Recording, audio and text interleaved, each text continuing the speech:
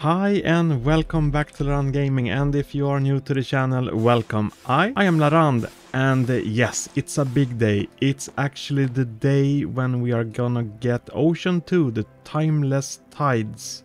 It's gonna be super exciting. We are on the countdown, and as you can see, it's a little less than 4 minutes left, and I don't really know still what to expect, but there is gonna be one new main island, as I understand, and I've seen also a lot of screenshots, so that's gonna be super exciting to see. Also all the new items and fishes, so yeah. So let's just see what's gonna happen to the balloon, because I've also seen a different version of the balloon in a video. So yeah, anytime now, but yeah, everyone here is eager and everyone here is waiting, as you can see. But then again, you need to be level 40 to actually enjoy the new content, because that's the level requirement when you do the quest. If you do have questions regarding the quest, I will put down a link down in the description describing what to do in that quest. I did a video of that earlier this week, so just go check it out. And a little less than 1 minute left. Alright, so it's getting close. 5 seconds. And there we have it. The countdown timer went down to 0. Okay, so let's see if we're gonna have a server restart anytime soon. And maybe my guess was right. Now it's restarting. And we have updates. And check the updates right away. So, new Timeless Tides Ocean, new Smuggler's Bay Island, new Ocean Fishing Rod Chest and Skins, new Ocean Throwing Axes, that's gonna be interesting, new Ocean Boats, new Ocean Backpacks, new Ocean Fish, new Cannon Mechanics, this is gonna be entertaining, new Armored Shark in Timeless Tides. Alright, oh, we have a new model of the balloon, fantastic. And it looks like this. We're gonna go into the free camera right away. Oh, I got a little bit of a lag spike there, but it's all good. It has some kind of propeller and an engine, because yeah, it needs to travel quite a bit, I believe. Long distance.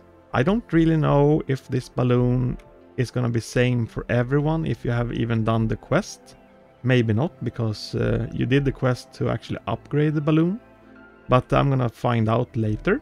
Yes, and here we have it, the Smuggler's Bay. It's currently the only island that we have here over at Timeless Tides. And it's like a new Port Jackson, basically. So, it starts off with the balloon. This is where you arrive. You go through the main entrance. Over to the left, you have the boat shop. You also have all these scoreboards, or the leaderboards here at the entrance. And then you go over to the chests, 3 different ones, just like Port Jackson, but this time with new content and new rods. To the right we have the pet shop. And over here we have caster, where you can sell all your fish. Now you also can actually use the fish as ammunition to cannons. So that's a little bit weird. We can go up a little bit so we get a better overview of everything. So it looks like this. Over there we have the entrance. We have the boat shop. We have the pet shop. We have where you can sell all the fish. Over here we have cannons where you can shoot the fish. Or use it as ammunition, I should say, if you don't want to sell the fish. We have the supplies shop. Here is also where you can buy the new backpacks, and you also can buy the new axes, which is what you need to have when facing the new sea creature that you have out here in the ocean, which is the armored shark. You have the UGC store. We can go over here. We have actually a waterfall. Up here we have an aquarium. You can reach it actually with a cannon. So if we go back a little bit, and just take a look, if we go here over at the entrance, where you have the pet shop or the pet store, you have a cannon. It also says here aquariums. You can shoot yourself. You just use the cannon and you shoot yourself all the way up to the aquarium, which is an awesome way of transporting yourself. The Wandering Merchant is also near this cannon. It currently has the same items as the merchant in Port Jackson, and I think that's gonna be the case. or at least it seems like it right now.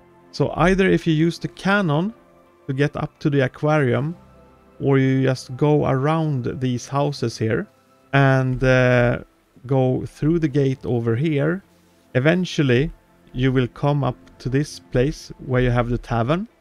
It's just behind this house, up here. What's so special about this place is that you have brand new shard quests. It seems like 3 different difficulty levels. So it's like one easy, one medium, and one supposed to be hard.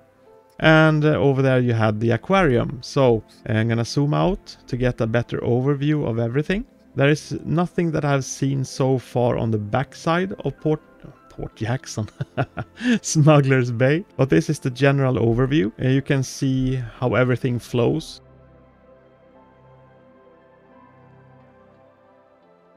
This is what it all looks like from above. Looks very good, looks very nice. It's a little bit stretched with all the walking, but this cannon that you have over here surely helps to get up to the aquarium and also reach the tavern quicker. That is a really nice and sweet solution. I think we're gonna see someone is gonna use the cannon, and as you can see, yeah, works perfect.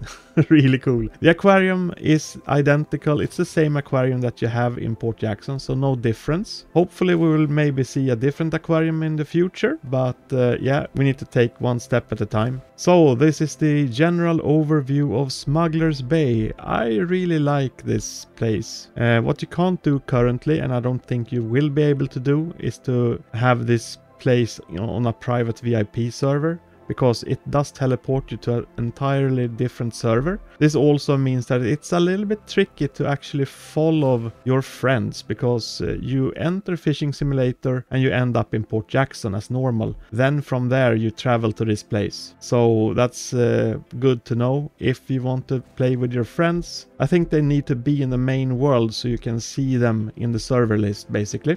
Alright. So that's the general overview. I will dig deeper into each and every place in separate videos, because I just wanted to share what this new island is all about.